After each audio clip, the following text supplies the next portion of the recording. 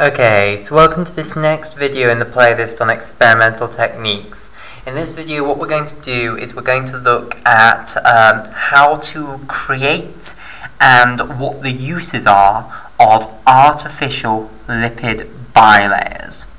Okay, so we know of course that all cells are surrounded by a lipid bilayer and all the membrane-bound proteins sit within the lipid bilayer. So therefore, in order to investigate the properties of these membrane-bound proteins, it's very useful to be able to create artificial lipid bilayers, basically, so that we can then experiment with them. Okay, right, so how do you create an artificial lipid bilayer then?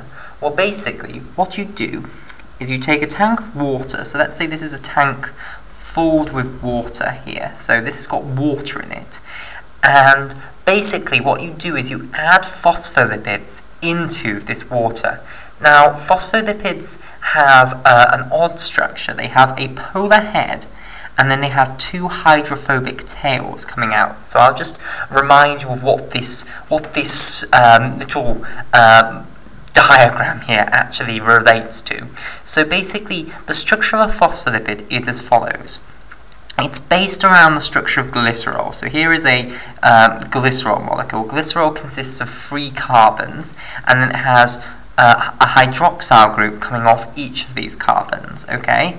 Now, in the true glycerol, of course, these hydroxyl groups would have their hydrogens on, because at the moment the way I've drawn them, they're not even hydroxyl groups. But in a phospholipid, what's going to happen is these hydroxyl groups are going to bind to things. So basically, these 2 hydrophobic tails, those are long-chain carboxylic acids, esterified with these hydroxyl groups, the first and second hydroxyl groups of the glycerol molecule. So here are 2 long-chain carboxylic acids bound here. The old name, or the biochemist's name for long-chain carboxylic acids, is free fatty acids. So those are esterified to those first two. They're esterified to those first 2 hydroxyl groups of the glycerol molecule. So long carboxylic acids. Okay, right. Now, to turn it into a phospholipid, this is a diacyl glyceride at the moment. It's 2 acyl groups bound to glycerol. So to turn it into a phospholipid, what you have to do is add a phosphate group onto this 3rd hydroxyl group over here. And this is the structure of a phosphate group. So overall, what you now have is 2 long-chain carboxylic acids esterified to the first 2 hydroxyl groups of a glycerol molecule, and then a phosphate group linked to the 3rd hydroxyl group of our glycerol molecule. Now, these 2 long-chain carboxylic acids, their tails are represented by these long hydrophobic tails. The polar head of the phospholipid comes from this phosphate group over here, which has the negative charge.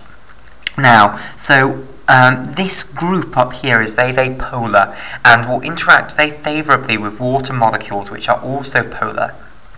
Whereas these long-chain carboxylic acids, those are not very polar at all, and they don't interact very energetically favourably with water molecules. Instead, they interact very nicely with oxygen in the air and nitrogen in the air, which are extremely non-polar molecules. So in air, 79% is nitrogen, 21% approximately is oxygen. So you have these 2 molecules in air, and these are obviously not polar. Simply by symmetry, they cannot be polar, because they've got the same atom basically on either end of the bonds. So these long-chain carboxylic acids interact far more favourably with these molecules in air than they do with water molecules. So when you mix phospholipids in with water, what ends up happening is that you form a layer on the top of the water, like so.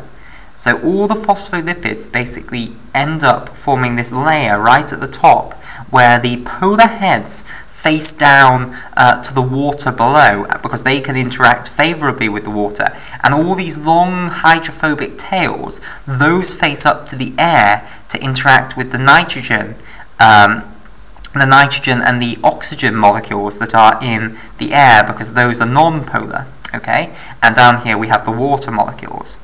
Okay, so obviously this is not drawn to scale. These molecules are not a comparable size to the size of the actual beaker that they are in. But the point is that when you put in phospholipids into a beaker containing water, they form this layer at the top where the hydrophobic tails stick out towards the air above, and the polar heads interact with the water below. So these are the polar heads of the phospholipids. Right, okay, so how does this help with us creating an artificial lipid bilayer? Well, basically what we can do is we can take a glass pipette. So let me show you. You take a glass pipette like so. So here's the tip of a glass pipette. So this is the tip of a glass pipette. And basically you stick it down into into this beaker, basically. So this is a tip of a glass pipette. And what you do is you also fill your glass pipette with water. So your glass pipette needs to be filled up with water. So it's got water inside it, okay? So you stick your glass pipette down into this beaker, and what's going to happen, you're going to hit this phospholipid this layer of phospholipids.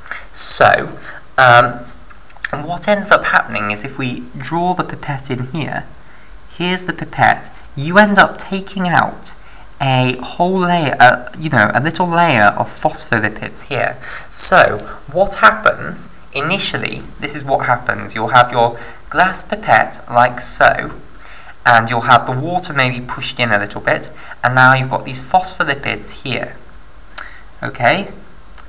And at the moment we haven't pulled the glass pipette out of the beaker. So at the moment it's still in this beaker. So the beaker is here, let's say. So the glass pipette is still in the beaker at the moment. Now, when we pull it out, what's going to happen? Well, let's show what happens. If here's the glass pipette again, well now, this portion down here is in contact with air, and this portion is filled with water. So, these phospholipids aren't going to remain in this same orientation, because at the moment their hydrophobic tails are going to be facing water, and their polar heads are going to be facing now air. So when it was still in the beaker, of course, these polar heads were now still facing water, so water was down here basically. But as soon as you pull it out of the beaker, these polar heads will now be facing air, and they're going to realign themselves so that the polar heads are facing the water in the glass pipette, and the hydrophobic tails are facing the air basically. Okay, so again, this is our glass pipette. Right, so the phospholipids reorient themselves so that the polar heads are facing the water in the glass pipette, and the hydrophobic tails are facing the air over here. Okay, now what you do is you stick your pipette back into this beaker and get another layer of phospholipids. So what happens now is you stick your pipette back into the beaker like so, and it's already got this single layer of phospholipids which are now oriented in this direction like so. And now you're sticking it back into this glass beaker with this layer of phospholipids like so, with all the hydrophobic tails sticking out towards the air and the polar heads sticking down towards the water. So here comes our glass pipette for a second time, and here it goes into that beaker. Right, so this is our beaker. Okay, and there is water below these phospholipids, remember. Okay, so what you're going to end up getting is when you pull your pipette out again, what you will get in the tip of your pipette is you will now have this phospholipid bilayer basically. So you'll have one layer of phospholipids where the polar heads are facing in towards the water within the glass pipette like so, and then you'll have another layer of phospholipids where their hydrophobic tails are interacting with the hydrophobic tails of the first layer of phospholipids, and the polar heads are now facing out towards the air. And you might say, but oh, don't the polar heads not like air?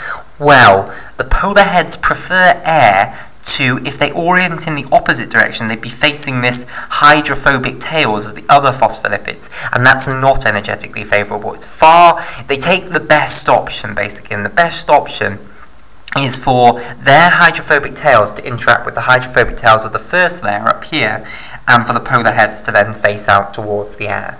Okay, so what you have created in this tip of this glass pipette is a phospholipid bilayer. Okay, so that is how one would go about creating a phospholipid bilayer artificially. So, in the next video we'll have a look at how you can actually use artificial phospholipid bilayers to investigate membrane-spanning proteins.